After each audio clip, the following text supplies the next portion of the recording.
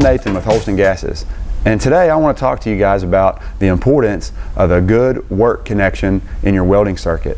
Too often than not, the welding clamp or the work clamp is disregarded and neglected in the welding circuit, and welding discontinuities and defects can occur because of it. In a previous video, we talked about the importance of sizing the welding cable on the secondary side of the welding circuit correctly, so you have a large enough welding cable to do the job and to carry the current and voltage and to prevent any types of voltage drops in your welding circuit.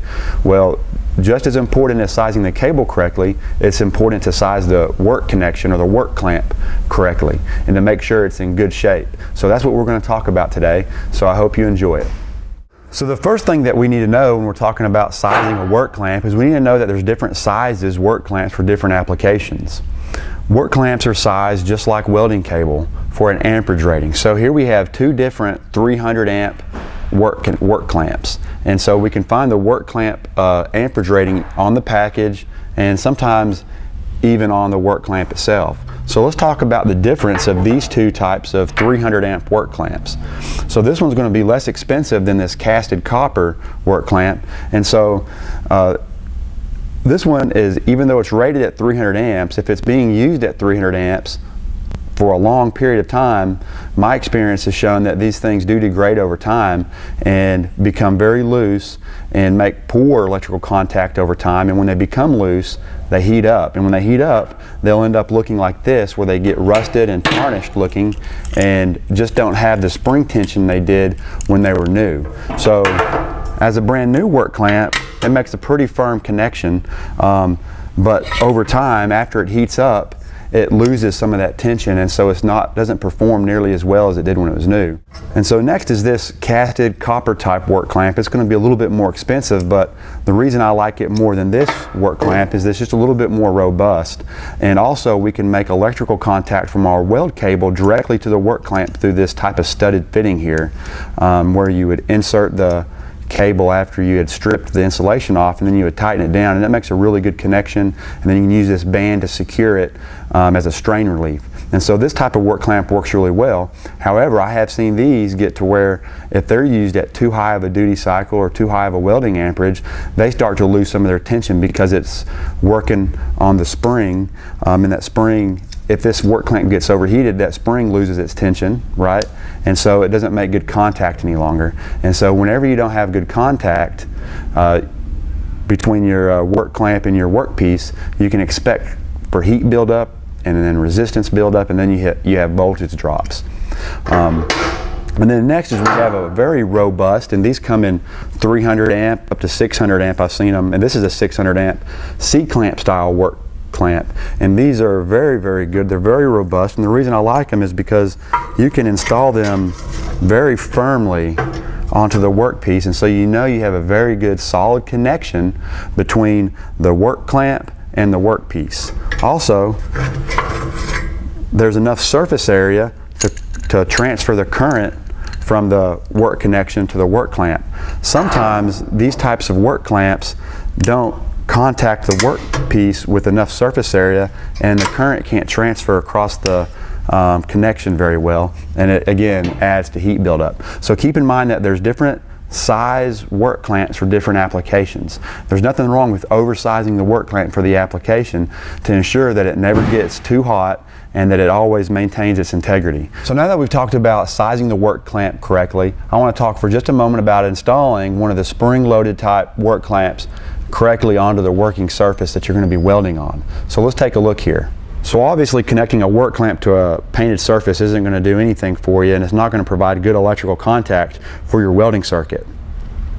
Next, if you install the work clamp onto the actual metal surface that your parts that you're welding on will be sitting on, this works okay, but occasionally you can experience some poor arc starts, especially if your parts are dirty or if there's a lot of spatter buildup on the table that's not allowing your part to sit firmly onto the surface of your welding table.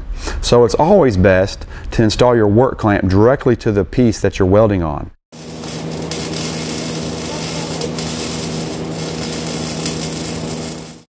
So the last thing I want to talk about is what are we going to do if we're always welding on very small parts and it's just not feasible to hook a work clamp directly to the part. That's perfectly okay. So there's a couple options there, and I also want to talk a little bit about maintenance with the welding cables and leads around our work clamp, particularly because this is typically where we see problems. So first things first, so what are we going to do if we're at a workstation that's permanent or maybe semi-mobile? So if it's a semi-mobile workstation, I still really like the C-clamp style because we can still quickly detach it and reattach it without getting any tools out. So this is still one of my favorite work clamps because it's very mobile. Now if it's permanent workstation that we're not going to need any mobility, then it's perfectly okay to use a cable lug. And just keep in mind that the cable lug has stamped on it typically the size that it's used for what size cable. So this one right here is sized for 3/0 and 4/0 cable. So we could just attach this directly to the workstation and we'll be good to go. When you attach it to the workstation, be sure that the surface that you're attaching it to obviously isn't painted or doesn't have any grease or lubricants on it. And it's always a good idea to take an abrasive and go ahead and scratch the metal surface so it's nice and shiny. So now I want to talk about doing a little bit of maintenance and what to look for when a cable needs to be replaced. So here are some pictures of some cables and connections that I found in different facilities that I've visited over the years. And so what you'll find in common with most of these is that there's exposed copper. Anytime copper is exposed to the atmosphere, it'll begin to oxidize, and oxidized copper has a higher resistance than clean shiny copper that's not been oxidized. And so therefore the more oxidation that occurs, the more of a voltage drop you'll get over that portion of cable. So it's always best to have as little exposed copper as possible. Also, you'll find that a lot of these connections have missing strands or strands that are broken at the termination because they've been dragged around and neglected and abused. And so whenever you lose copper strands, you don't have the same cross-sectional area for current to transfer through the cable into the work connection. So if we see something like maybe this terminal here that has a bunch of strands missing, then we'll want to cut back about 6 to 10 inches of weld cable and then install a new termination. And so I'm going to show you how to do that right now for this work clamp. So the first thing that I need to do is I'm going to take off the existing cable lug, determine what size cable lug I need to replace it with, and in this case this is a 4/0 cable, and so we can always tell what size cable we have. Typically it's labeled on the insulation, and this one here is 4/0. So I've got a 4/0 cable lug. With some cable cutters, I'm going to cut back about 6 inches,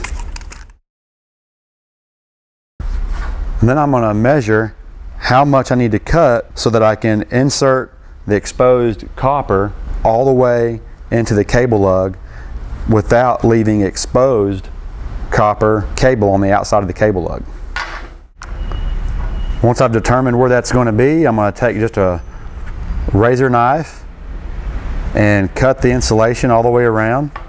Try not to cut any of the copper strands.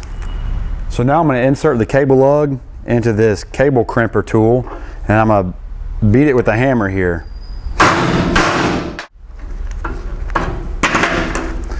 And now I've got a well-fastened cable lug onto my cable, and I can install it back on to my C-clamp style ground clamp. So that does it for this video. So just remember that the welding work clamp or connection is an extremely important part of the welding circuit, and if neglected can lead to weld defects or discontinuities such as spatter, lack of fusion, or even poor arc starting. So there's a few things that we need to remember from today's topic. One of them is that the welding work clamp needs to be sized appropriately for the welding current that will be used. There's nothing wrong with oversizing it a little bit to ensure integrity and to ensure its longevity. Also, it's always important to make sure that the welding work clamp is firmly attached to the workpiece that you're welding on.